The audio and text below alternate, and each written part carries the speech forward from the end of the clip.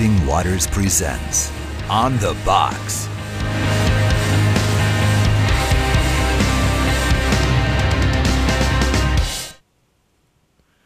Hey, welcome to another edition of On the Box. It is Monday, beginning of a new week.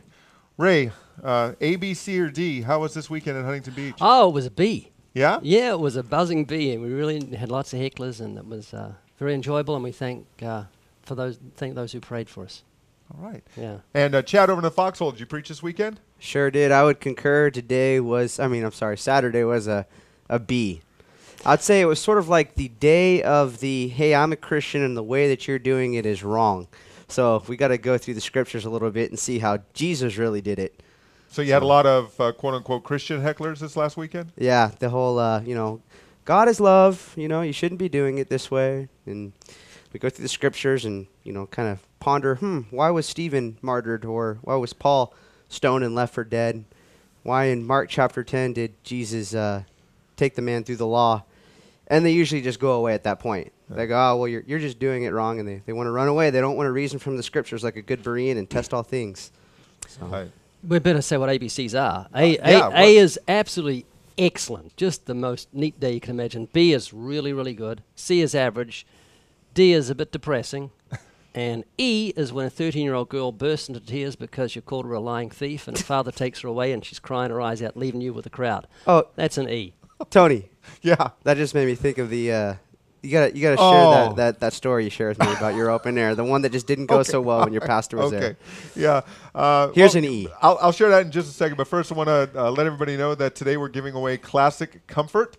60 of your messages on CD, MP3 format. Insomniac's dream. Just listen to it over and over and over again. Now, before I started serving with the ministry, I listened to just about all of the messages on there. It was very, very encouraging. Great resource. That's nice of you to say that. Good resource. So email us at onthebox@livingwaters.com. Give us your full name and your mailing address. Brad, behind the scenes, behind the camera, will pick 3 lucky people. Is anyone lucky?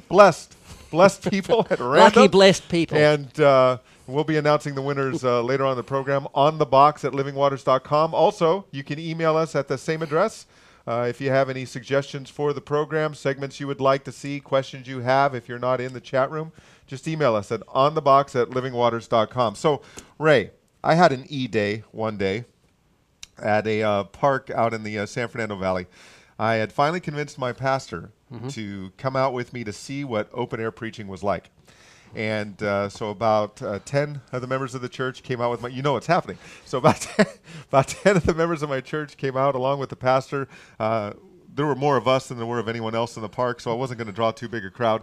And I was still relatively new to open-air preaching, but I was convinced that I was going to be able to convince my pastor this was the right thing to do. And so I start doing trivia. A few people come up and answer the questions. I'm able to give away a few dollars. One man comes up and is going to take the good person test for $20, and he fails abysmally, right? And the conversation was going really well. Took him through the gospel. Everything seemed fine. And when I finished, he said, you're not going to give me the $20, are you? And I said, no. And that was before I learned to give a consolation prize, to give them something. And I said, no, sir, you didn't pass a good person test, so no, I'm not going to give you the $20. You're not going to give me the money. No, sir, I'm not going to give you the money. And I could feel the tension building in the church members and the pastors as this conflict is brewing to the surface here. And he has a little girl, probably about 2 years old, with him. He picks up his little girl. He shoves her towards me, holds her in the air, and says, honey, I was going to take you out for ice cream, but because this man's not going to give me the $20, you're not getting any ice cream. And he puts his little girl down, and he walks away without her. Yeah, that's an F. That's an F? Yeah, that's an F. Fail. Yeah, you should have seen them. It took forever for me to convince those same members of my church to come out with me again. So it was then that I think I started Tell him you're going out for ice cream with them afterwards. Yeah, so I've had a couple of F days. Oh, they're horrible. Have you had several E's or F's? I've had enough. Over the years? I don't even want to talk about them. Then we're not gonna. No. They're horrible. What they do is they leave you thinking, I'm never going to open air preach again. Yeah. That's the feeling you get. And you just pick up, stand up, and do it again. Do it again. That's right. Got to get back up on the box. Yeah. That's it. Well, in our first segment, we're going to share with you a video from Living Waters University. A man by the name of Jorgen. Is that how we pronounce his name? Jorgen. Jorgen. Someone that Ray's witnessed to many times. And we're going to show you this video, and then Ray has some very interesting information to share about Jorgen.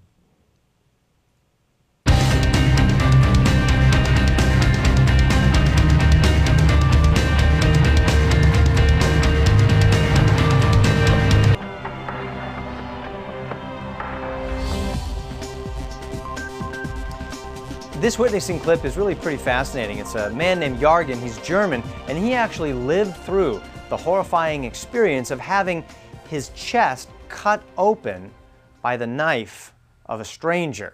And he lives to tell the tale. Watch this. Jorgen, are you a spiritual person? No, I'm not. Are you an atheist?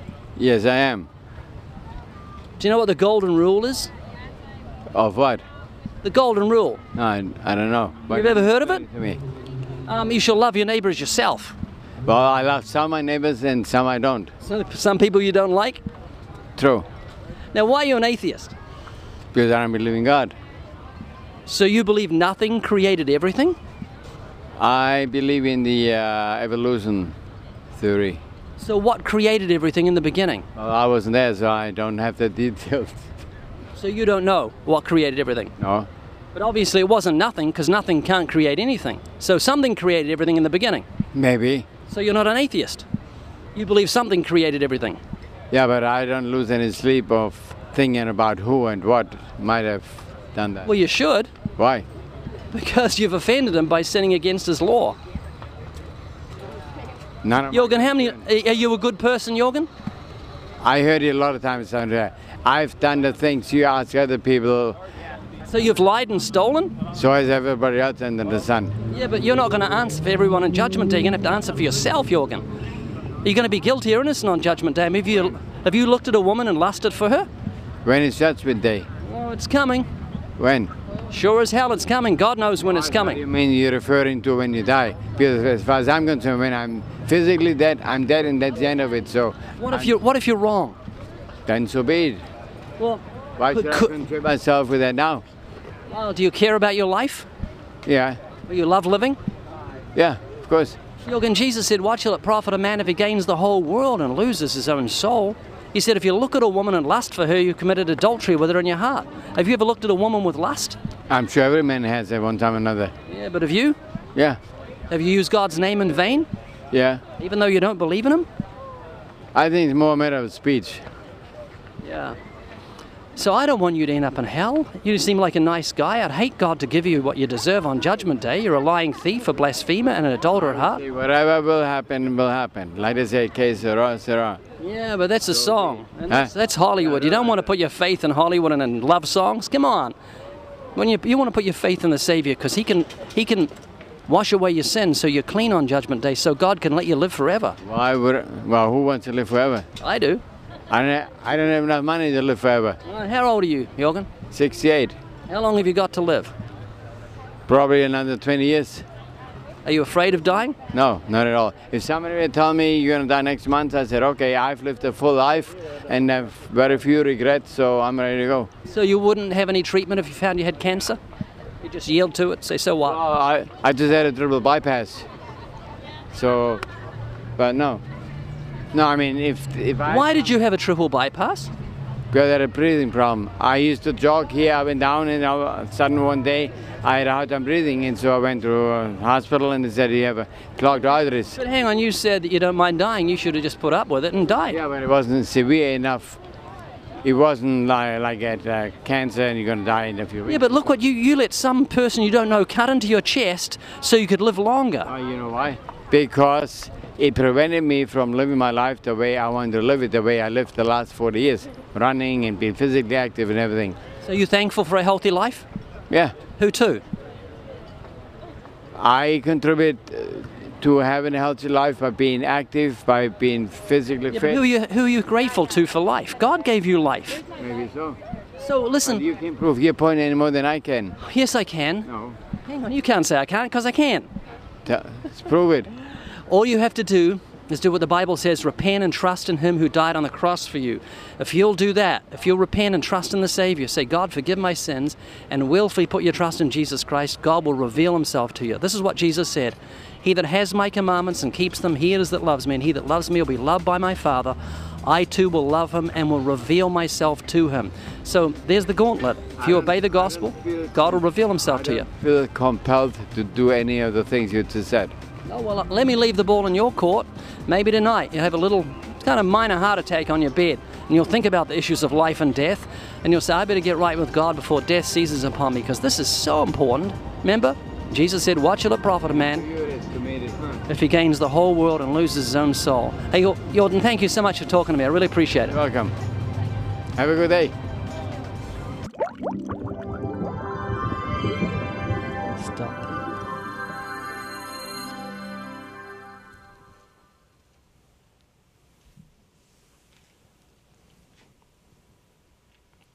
Now, Ray, Jorgen is someone that you've witnessed to a number of times over a span of the last, 2-3 years? Yeah, he would sit just by the wall there and read books. Very healthy, except for his heart. He used to go for walks a lot, and very likable guy. And notice in the interview, I said, how long do you think you live for? He says, I got another 20 years. Well, 23rd of December last year, about 3 weeks ago, hit by a car into oncoming traffic, knocked on the ground, another car came and killed him. So he's gone. And it really brought back to me the whole thought that when we talk to people, we've got to remember what this is about. I found that experience tragic and extremely sobering, because so often I say to people, you don't know when you're going to die. Get right with God today. And yet it's something I just have to keep in the forefront of my memory.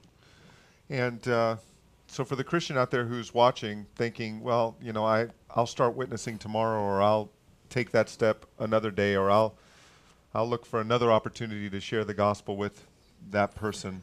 What would you say to them? Well, every day 150,000 people die, and it may be someone that you're going to witness to tomorrow, and today is the opportunity. So don't hold back and be earnest and let them hear tears in your voice, let them see tears in your eyes. Don't be afraid to say to someone, please get right with God, because we should be pleading with people in humility and asking them to come to their senses and think about the issues of life and death, because everyone is like Jorgen. Death is something that's far off. No, it's not. We walk in the shadow of death, all of us. Every day. It says of Jesus, to them that sat in the shadow of death, a light has sprung up. And sinners, all of us, sit in the shadow of death. And when Christ, who is the light of the world, comes to us, when Jesus comes to us, his light banishes the shadow of death. And we've got to look to those that are still sitting there. They're not going anywhere. They're waiting for death to seize upon them. And if we care, we've got to reach out to them. Evangelism isn't a hobby. Oh, no, it's our life. It should be. I like to bring it back to people in the Titanic lifeboats. We shouldn't be polishing the brass. If there's people drowning around us, we should order our priorities, and it should be the priority of every Christian to seek and save that which is lost in a desperate way. Well, we've got some good questions coming into the chat room today about evangelism in some pretty tough situations. Chad, give us one of those questions. Yeah, one of the questions I saw pass by a little bit ago is, how do you witness to a friend that has an atheist friend that recently died? Kind of timely considering what we're just talking about. What do you think, Ray? Just with sensitivity, but everybody has got somebody who recently died. I mean, it's all over the place, this death thing, and often we think, I can't touch on the subject of death because this person's just lost someone that they care about.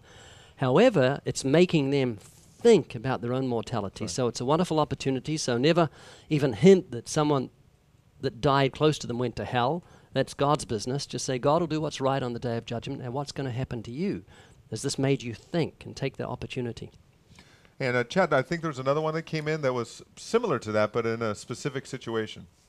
Yeah, someone's got a funeral coming up that they're going to be speaking at, so they were curious, how would you preach at a funeral? Right? Yeah, same thing. Don't talk about the fate of the person who's died if they weren't a Christian. Just put that aside, speak well of them, etc., and if you know the person. And then take that opportunity to talk about how Jesus was the undertaker's nightmare, and how all of us have to face death, and it's something we all fear, and that God in his great mercy made a way for us to have everlasting life, and just preach the gospel with all your heart. Yeah. Because at that point, a funeral is a wonderful time to preach because everybody's thinking about their own mortality. I recently had an opportunity to officiate the memorial for one of my uncles. And we had been estranged for many, many years, weren't close. But my cousin asked me to come to officiate. And it was a small gathering. And while I never knew my uncle real well, there wasn't any indication that he really made any profession of faith in Christ recently. But like you said, I can't assign anyone to heaven or hell. I mean, it would be totally inappropriate for me to do that. And so what I did is I encouraged the people who were there by saying, look, if my uncle could say anything to you right now, it would be, don't miss heaven. So regardless of where he is eternally, the same would be true. If a person is in hell and they could warn anybody, we have the story of Lazarus and the poor man, he would warn them not to go to hell. And if they were in heaven, of course, they would say, don't miss heaven. So then I use that to take the conversation away from the deceased and put it on the person, the people who are listening, so I could share the gospel with them. Well, that's true officiating. Well done. You like that, officiating? Chad, any thoughts on that? Well, I haven't witnessed any funerals, but I have had that challenge from people where they say, I have a family member that wasn't a Christian, so are you telling me they went to hell? One I remember was this fellow that I met at Irvine Spectrum. He was another fellow in the military, special operations, and his father was a Jew. And he said that if his father went to hell, that he would gladly follow him into the depths of hell because he loved his dad so much. And so what I just point out, you never know what God's done in somebody's life in those last moments. You can really only speculate. And I walked away feeling really bummed out. I just didn't feel very good about our conversation. And I ended up getting a call from him months later. And he was real happy. He left a message on my phone. And he says, I don't know if you remember me or not, but we met at Irvine Spectrum. I just want you to know I'm a born-again Christian, and I'm going to a non-denominational church now.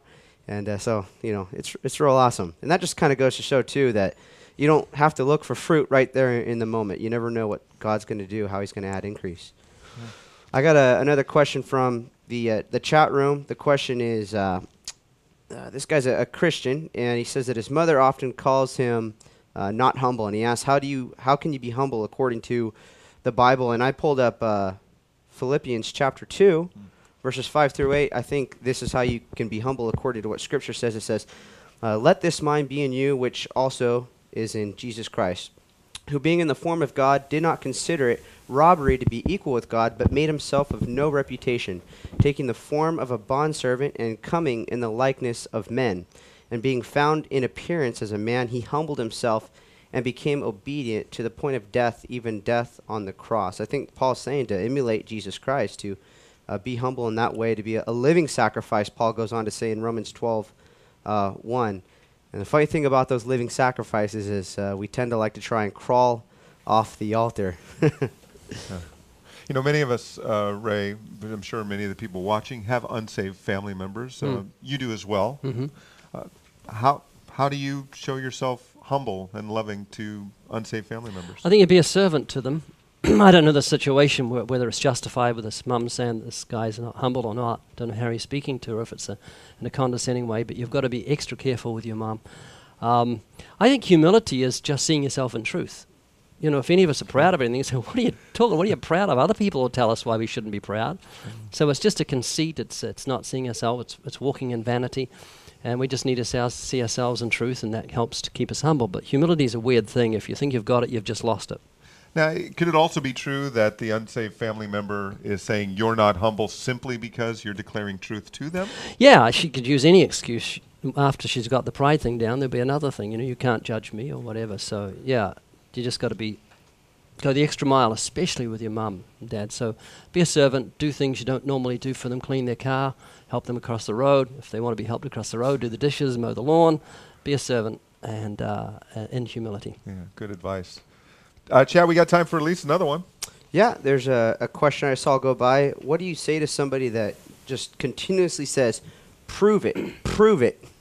Oh, okay. Ray? You get that. You and Chad and those of us who open air preach, I mean, we hear that a lot. What do you say? God backs up his message with proof, and they can prove it if they want, but they don't want. The wicked will not seek after God. It's through the pride of his countenance. It doesn't say he can't find God, it's just that he won't. He's like a thief that doesn't want to bump into a policeman. So Christianity can be proven. God says, prove me now. And remember John 14:21 is our scripture that God keeps his word. Jesus said, he that has my commandments and keeps them, he it is that loves me, and he that loves me will be loved by my Father. I too will love him and will reveal myself to him. So if they want proof, it's there. It's like the old fork up the light socket trick. If someone says, I don't believe in electricity, say, here's a fork, there's a light socket, you can have the proof. Away you go. And the fork is faith. Just repent and trust in God, and Jesus will manifest himself to you and make a new heart with new desires. Yeah. Go ahead, Chad. What a peculiar thing this is, too, because, the existence of God or the truth of Christianity doesn't land or fall based off of what kind of proof a Christian could offer. Because when you think about it, there's a friend of ours out there, Cy Timbrigan Kate, I think his name goes. Yep. He says, when you provide evidence, think about where you provide evidence in the world. He says you provide evidence in a courtroom. And when you're in your courtroom, who plays judge and jury? Well, when you're asking for evidence for God, you're basically trying to play judge and jury over God. And what man can do that? What man can shake his puny fist up at God and say, I'll decide, I'll look at the evidence here. The scripture says that the fool has said in his heart, there is no God. And if somebody's curious about whether or not Christianity is true, well, there is a way that they could find out that, like Ray pointed out, they need to repent and put their faith and trust in the Savior. They won't know any other way. It's kind of like asking, how do I get to such and such station at 99.5? Well, you can't get there at 99.6. You can't get there at 99.4. You're going to have to repent and put your faith and trust in the Savior. You got to dial it right on in. And until they do that, they won't know what we know. The self-authenticating Holy Spirit that bears witness. Yeah, and we also know that they already know that God exists. The Word of God testifies to that. They're merely suppressing the truth in their unrighteousness. And remember that so many people came to Jesus and give us a sign. Give us the proof. And Jesus said, no sign's going to be given to you, but the sign of Jonah, which is a type of the gospel. And that's what is the power of God to salvation, and that's what the proof is. Yeah. Every once in a while, Ray, we get some unreasonable hecklers out there. No. Yes. And there is a video making its way through YouTube, over 2 million hits. The young man who's in this video, quite the entrepreneur, has now developed a T-shirt with this little slogan that he used to heckle this lady. Now, we don't know the lady. We don't know what she was preaching or what kind of gospel she was preaching. But let's show you an example of an unreasonable heckler, and then we'll talk about how to handle it. Close on both of them. Coming in. Okay. The one should have no condition. Yeah. If you ain't got no pancake mix. If you go. You ain't got no pancake mix. If you go to show me where the pancake mix is. If you go to the store. There's no pancake mix in there. You're deceiving all these people. There's no pancake mix in there. Stop shouting. Stop lying to these people. I give them the word of God. They want pancake mix. I'm sorry. You ain't got no pancake mix. I have the word of God. Oh my God. I'm not talking about that. The revilers, God says, no reviler will be. You ain't got no pancake mix. Now, Brad shared this video on YouTube, or Facebook rather, got quite a conversation going. There were some who thought, Brad's idea of having a box of pancake mix with you and saying, well, yeah, I got your pancake mix. Somehow thought that would be mocking the heckler. How do you handle someone like that? Well, let's bury this pancake. Let's bury pancakes and puppies. We bury them all. I think it's tragic that this stupid little clip got 2 million views. I mean, it just shows the mentality of people out He's there. He's selling T-shirts now for $18. $18? Yeah. Oh, yes. So there's a Brad sighting. Hey, there he is. And I just got to say, God bless this woman for her boldness, and I just think we can learn from this. The first thing is that I wouldn't hold a Bible when I preach. I used to hold a Bible when I preach, but I don't do it anymore. And the reason for this is that man looks on the outward appearance, God looks on the heart. So when people see someone holding a Bible, they're going to have prejudicial thoughts. It elicits the thought, this person that's standing here speaking is a anti-homosexual, homophobic, fundamentalist, Bible basher, anti-choice, anti-science, narrow-minded nutcase. That's the impression they're going to get because she's holding the Bible. So what's happened is he's come up and he's mocked her, and not only is he mocking her, if you watch the crowd, they all join in. And we're living in what's called the last days, I would assume. And the Bible says in the last days shall come scoffers who are walking after their own lusts. And so what we have to do is begin in the natural, and that's what I try and do. Don't hold up anything like a Bible that's going to elicit mockery from people who have had their minds or heads brainwashed into thinking Christians are nothing but knuckle draggers. And I try and engage people and reason with them, and then after beginning with the natural, go to the spiritual. And the second thing I think we can learn from this is that wouldn't have happened if she had been elevated. If she had been on a box, that wouldn't have happened. Many times I've had people do this before I had a box. They'll come up and they'll stand in front of you and go like that. And I used to be on a ladder before I got to the soapbox. For 12 years, preached on a ladder. So a guy would come up to me and go like this while I was preaching and try and stop me preaching to the crowd. So I'd just go up a step of the ladder. And it made the crowd laugh. So it's very important to elevate yourself if you're going to open your preach. Otherwise, you'll get crazy people like this pancake guy come up and just stop the word going out. And you notice that Ezra stood on a elevation when he preached the law. John Wesley wanted elevation. I read in one of his books, Harry said, I got a crowd, but I couldn't find elevation. You look at Whitfield, paintings of Whitfield preaching, he had elevation. So elevate yourself so that you won't be hindered like this poor lady was hindered. So you're up on the box, and you've got the elevation. You still have someone like this. Maybe their voice is louder than yours. They're relentless. They will not stop. They will not let you get a word in edgewise. What do you do? I would have let him do his pancake mix thing and just run out of time. Often they've got nothing to say. They're just there to mock and bounce off whatever you say. So I say, okay, look, would you like to stand up in the box and tell everyone how you don't think we've got the right pancake recipe? And I'll just stand over here and watch you. And they usually dry up. They won't get up in the box. And if they do, they make fools of themselves because they've got no positive message to preach.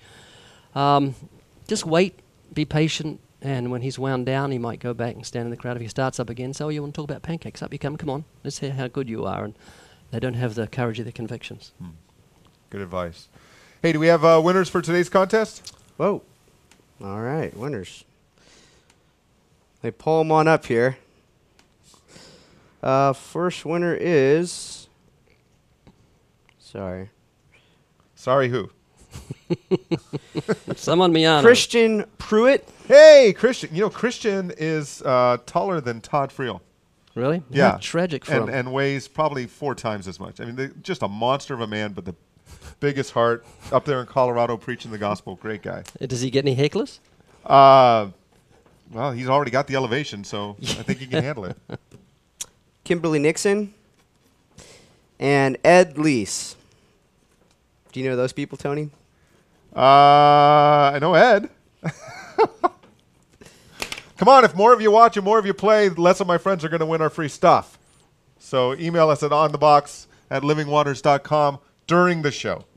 If you email us and ask for the giveaway after the show, well, the show's over and kind of defeats the purpose. So. I got a point or two to bring up about Let's do it. What happened with that lady. Okay.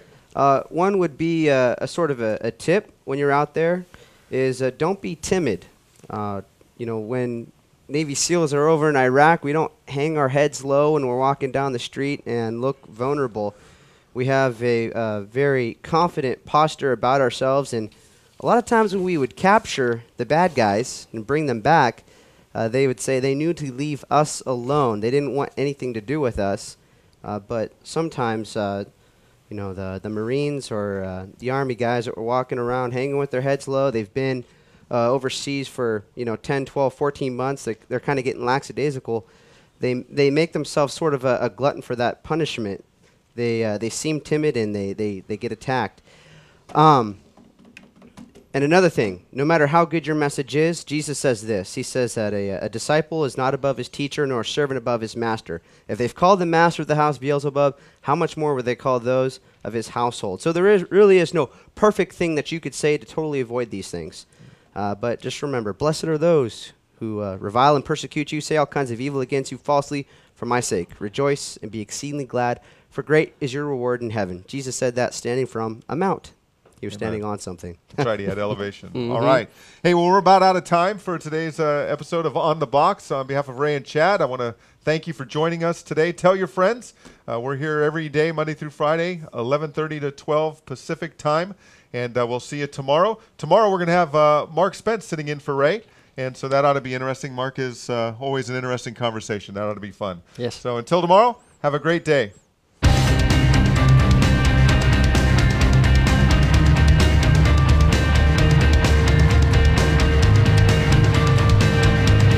You're full of it!